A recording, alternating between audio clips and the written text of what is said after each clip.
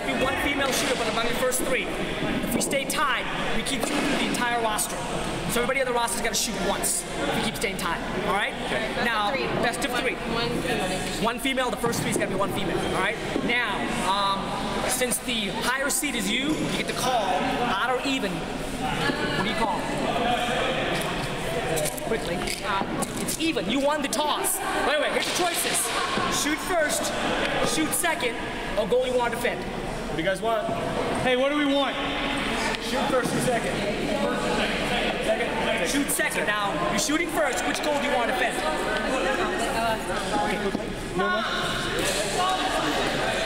They're still thinking about it. Goalie's down here. They're going to be going down to this end where most of the shots have been, and Blood Red will be the first team to shoot here in the shootout. Angelo and I moving into position. And it's going to be key who it's going to be, because it's only 3 rounds until you get into sudden death, and then anything goes. Right, and a girl has to be one of the first 3 shooters. That's going to be big for both teams. I would imagine that you're going to see Tommy, Danielle, and Boris for red. You got to think Dale's got to be one of the guys. No, it's going to be Boris, Vicky, Tommy, the rotation for red. We just heard it from the coach. It will probably be Dale, Carrie, and I would guess, if I had to guess, Charlie. Yeah, we'll see. The strategy for the goalies here, they probably have to make a pretty quick assessment on the hand skills of the players taking offense. With those that aren't that great with hand skills, I would encourage them to come on up and challenge him and make him go around you. And with those that have good stick handling ability, you probably want to stick a little bit closer into your crease and let them make the first move. Boris, the first to go for red, bringing it in, going around Josh. It's tipped away.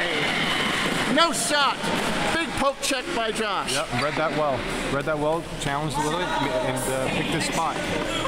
And it looks like it will be Steve going for the Blue Barracudas as the first round.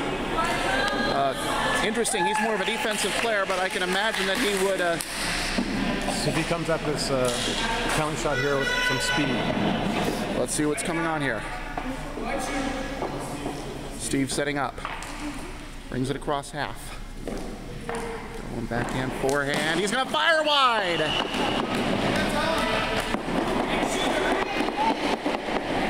Did a good job of waiting the shooter out on that one. Just waited him out and let him make the first move. That's what you got to do, and sometimes you just... Yep. A good save percentage for a goalie on penalty shots is around 70%. And the goalie should be expected to save 7 out of 10 of these. So you're expecting, probably 1-1 after 3 rounds, you think? Why not? There's tied after regulation and overtime. Might as well have a tie after 3 penalty shots, too. Here we go. Vicky now coming forward, the female for Blood Red. Trying to make the move on Josh. Shot is in! She got it! Unbelievable! Well, she measured that up. That was unbelievable. I think she got it underneath his arm and put it in the top corner. It was a great shot. And now all the pressure on Carrie.